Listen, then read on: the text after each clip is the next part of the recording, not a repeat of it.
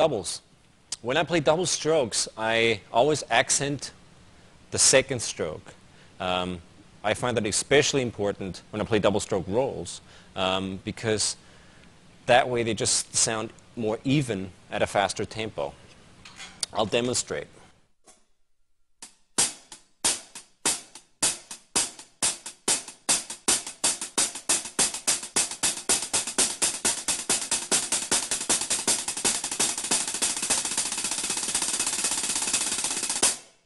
If I didn't do that at a faster tempo, the double stroke roll would sound like this.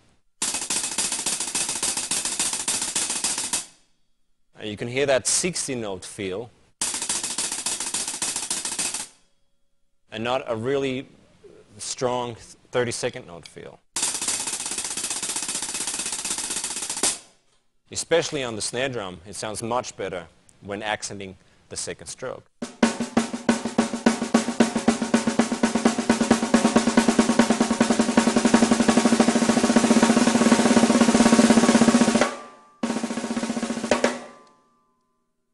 The double stroke roll just becomes a lot more even at a faster tempo. And when I play double stroke rolls in grooves, they also just sound a lot cleaner and tighter that way.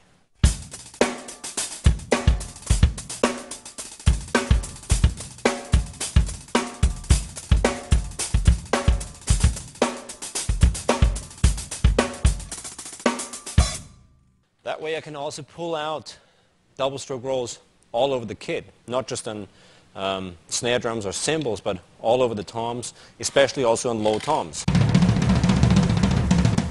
Because I'm accenting the second stroke.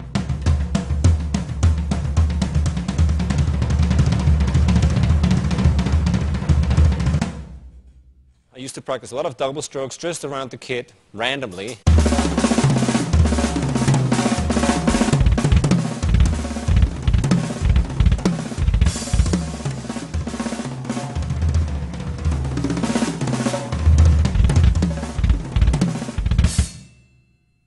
And I used to try to develop just a bit of power and control over double strokes and a clean execution on all playing surfaces.